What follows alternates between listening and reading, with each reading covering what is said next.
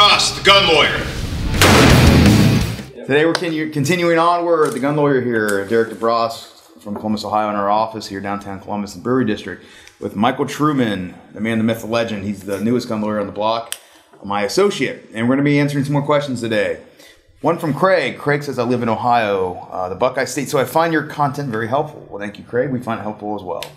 In regards to the private businesses and posted no carry signs, are there any legal issues that someone can face by carrying their concealed handgun into a private business that has a no carry sign? It's what I call a CPZ. What do I mean by CPZ, Michael? Do you know?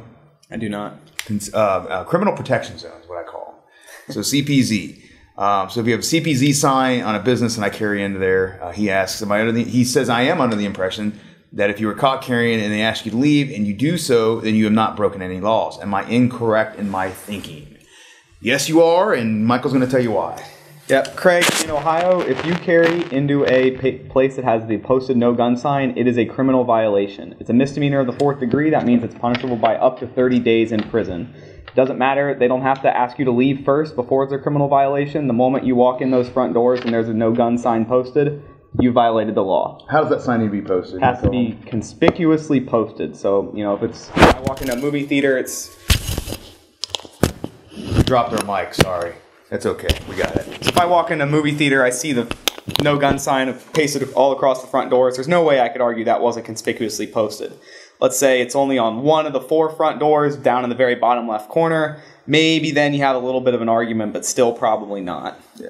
They don't define conspicuous. Big surprise. That's always the problem in a lot of laws. Like they don't define the word promptly when they talk about promptly notifying law enforcement. Next one's from a Mad Maxer 525. It's a pretty sweet name.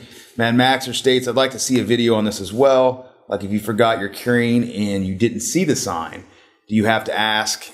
Do they have to ask you to leave if they noticed, or do you find out they noticed when the officer escorts you out in handcuffs?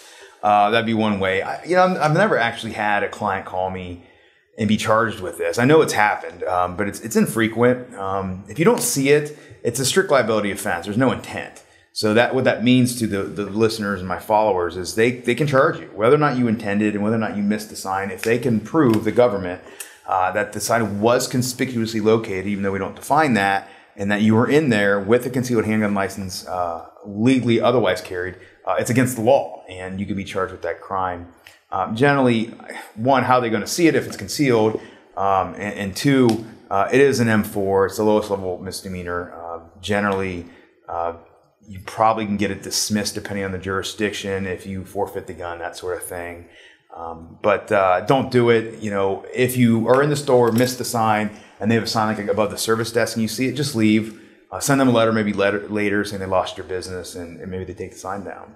Just a quick note for our out-of-state viewers, this applies to Ohio only. This can vary from state to state. So if you're out of Ohio, you might want to check with a local attorney on whether this applies or not. Right. Some states don't have the sign law. Most of these do respect private property rights, and I don't mind the signs in the sense that it's your property. You should be able to do what you want. I don't be told what to do with my property, and I'm sure other people don't want that either. The next question is from Rip Van. Rip Van asks, I'm about to take a CCW class in an unnamed Ohio county. It's not a CCW class. It'd be a CHL class, I'm guessing. I hear that our county sheriff, who's a Democrat, is slow to process these permits because he does not believe that citizens should carry weapons. Would I be behooved to submit my application in a neighboring county with reciprocity for faster approval? Depends on the county. It is possible. I mean, our sheriffs are elected. And when the law first passed, we had sheriffs that were refusing to even issue them. And that's why we have a law in the state of Ohio that you can apply in an adjoining county. Hypothetically, if you're in, let's say, Franklin County and the sheriff was not going to, and this is not Franklin County, by the way. Franklin County sheriff will get it to you within 24 to 48 hours. But if, let's say, hypothetically it was, you could go to Madison County, Union County, and apply there. So yeah, if you have fear of that, go ahead and apply in an adjoining county. I see no harm in it.